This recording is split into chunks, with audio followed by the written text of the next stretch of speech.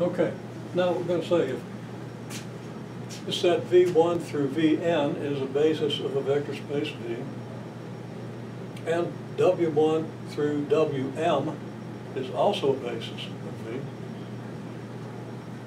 then M has to equal N. In other words, every basis of V has the same number of vectors. Okay?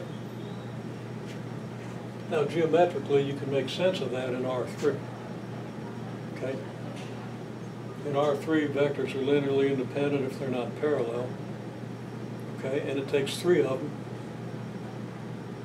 to span R3. And as we just saw, at least with the example, if you have a 4th vector, the set isn't linearly independent anymore.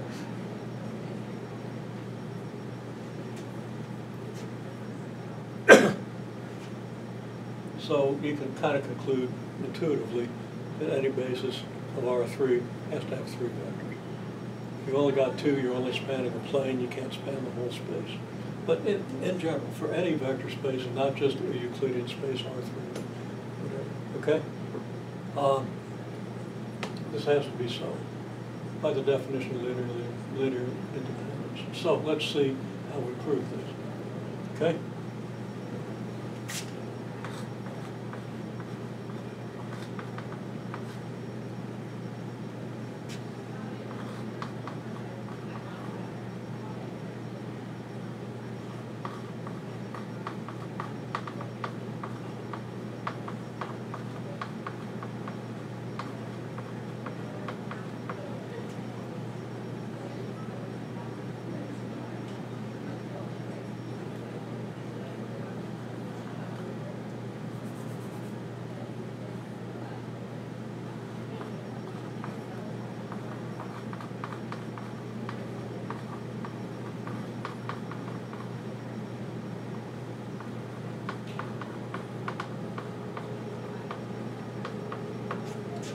Since this is a basis, each of these vectors is a linear combination of the V1 through Vm.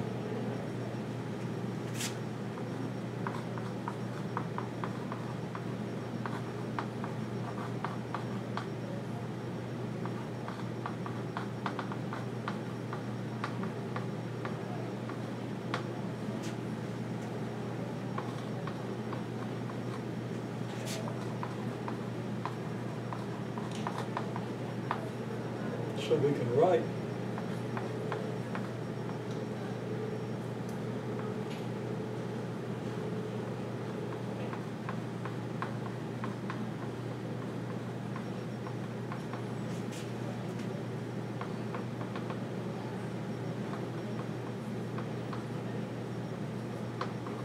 W1 equals A11V1 plus A12V2 all the way up through A1N Vm. I can call these constants anything I want to, so I'm going to call them A11 through A1N. Naturally, you understand that's going to correspond to a row of a matrix. Okay? If we choose to use a matrix. Okay? And that's true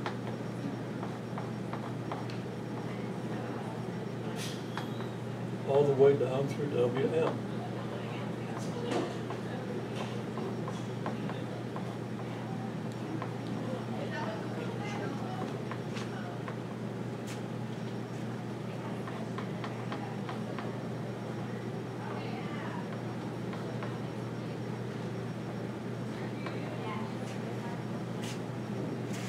Okay?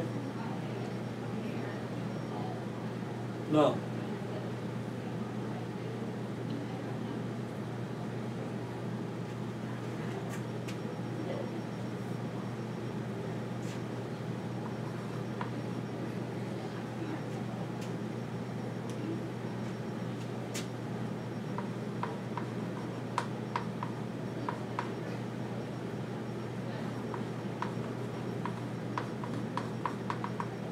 not sure I want to use C there. I might have wanted to use D.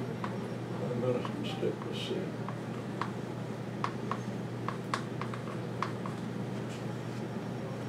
So, C1 through W1 plus C up through CMWM, a linear combination. A linear combination of the W vectors equals 0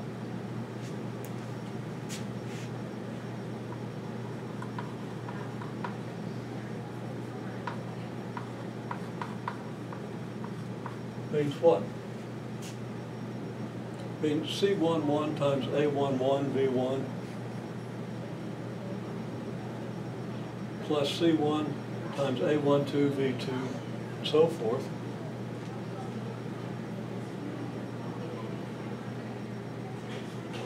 Then plus C2 times all the A121 through A2N WM, A2N VN, and so forth. So this linear combination of all these vectors equals zero vector, right? Okay.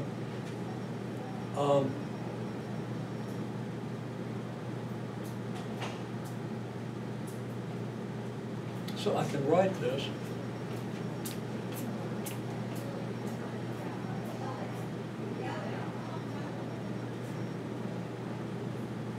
it's a little long, but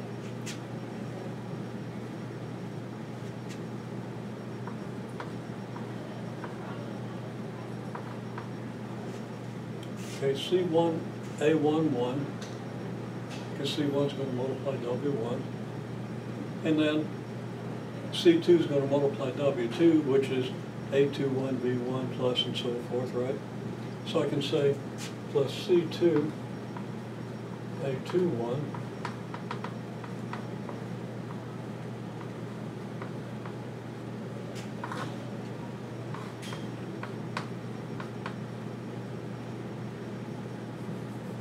and then that's times V1, right?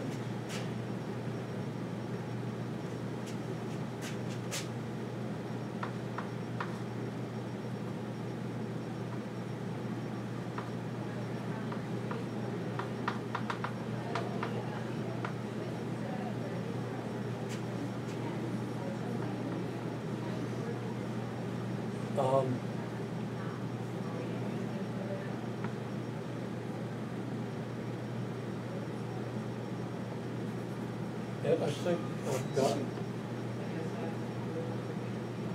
Should that? Yeah, I'm wrong. This should be A1, 2. No, it just A2, 1. This should be AM1. I had a pattern of symbols in my head that correspond to reality. Often happens. Okay, and then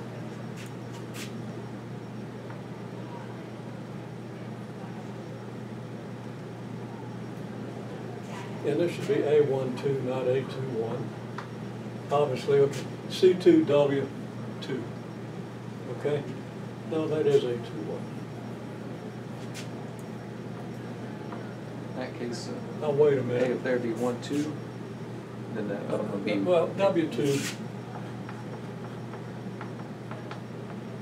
is going to be A21, V1, and so forth, right? It's going to go down to AM1, okay? And that'll be what you get when you multiply C1, CM times WM. So I'm multiplying the C1 then the C2, okay? So I'm not writing it down right. So we've got to be careful. C2, W2, right? Okay?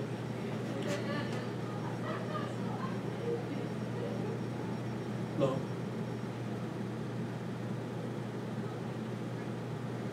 We've already done that for the first, okay.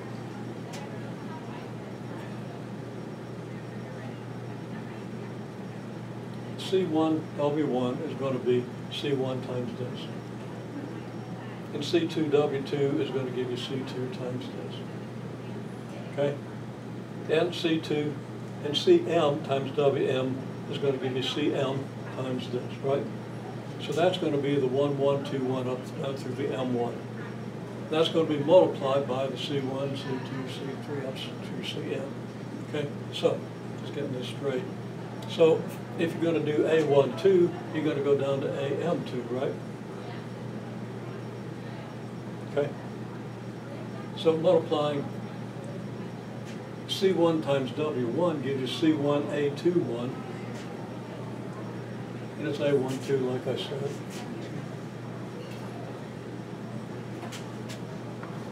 This is going to be what you multiply by V2. Okay?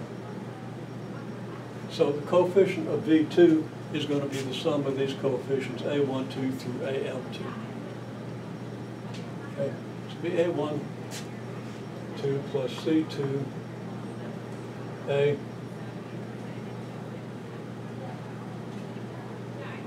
2, then up to CM, A, M2. Okay?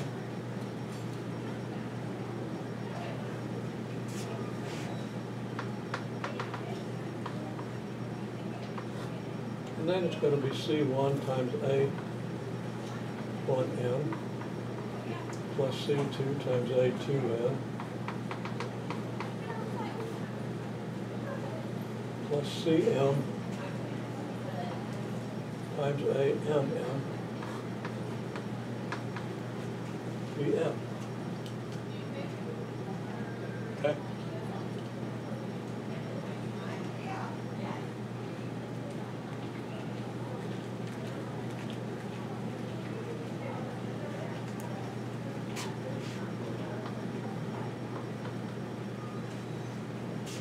And that equals 0. Okay? So that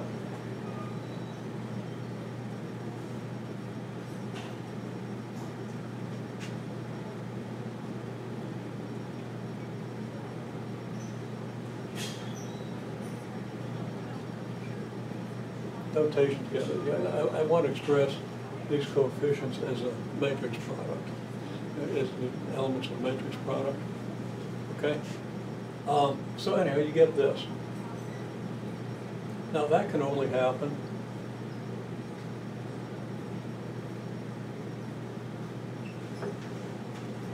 if all these coefficients are 0. Since these are multiples of the V1 through Vn. Okay? So I'm going to say this equals, I should have used these here instead of 6, that's okay. This equals D1 V1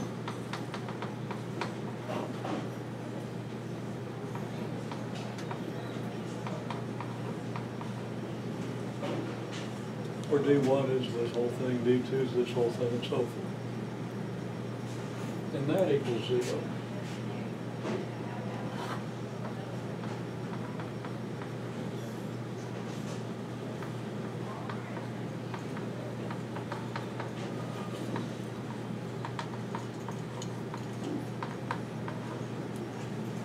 It's only possible if all these dn's are 0.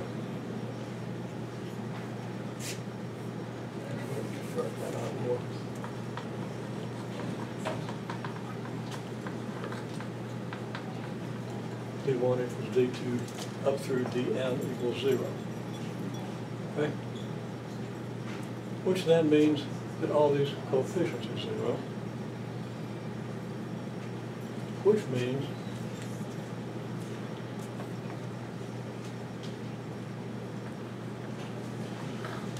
have a good weekend. so I get to the matrix product, A11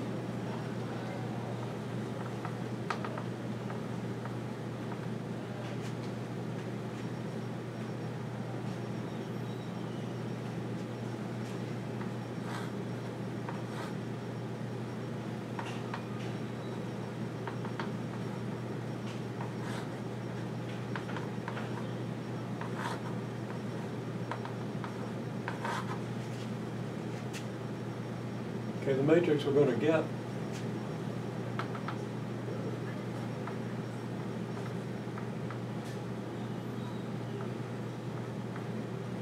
multiplied by this equals the 0 vector. Okay?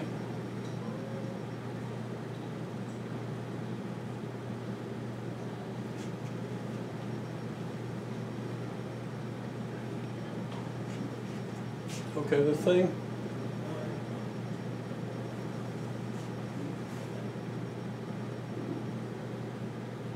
that's the problem with this, I'm going to let you think about this, is unless m equals n, that can't be.